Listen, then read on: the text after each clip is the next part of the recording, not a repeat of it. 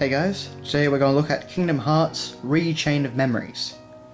Given that I just looked at the Game Boy Advance version yesterday, I figured we'd have a look at the PS2 remake, which this was originally bundled with Kingdom Hearts 2 Final Mix Plus in Japan, and but then they just cut it off and released it as a full-price title in the West. So it's basically as close as we've ever gotten to getting the Final Mix versions of any Kingdom Hearts game. So we have this very nice front cover. It's all shiny. So we have Sora and Riku, some very nice artwork. Namine, Mickey, Goofy, and Donald, of course. And as you can see, this is the American version, E10+. So that's the very nice front cover. All Kingdom Hearts games generally have very nice covers. And on the side, nothing much, it's just the title written in block text.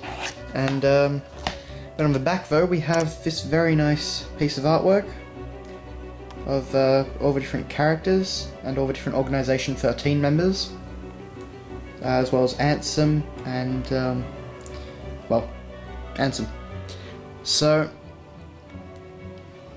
we see all the different scenes.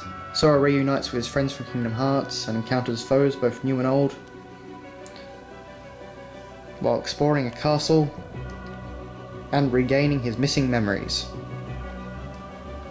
This remake, in my opinion, was much better than the original. So it felt a lot more like a Kingdom Hearts game, and the battle system worked much better in my opinion. So if I can just get open. Whoop. Alright, so here we have a disc, of course. It's not nearly as nice as the Japanese Final Mix version, but it's still nice. Notice that it's the artwork from the front cover of the Game Boy Advance game. And then, of course, if I can get it out, we have the manual.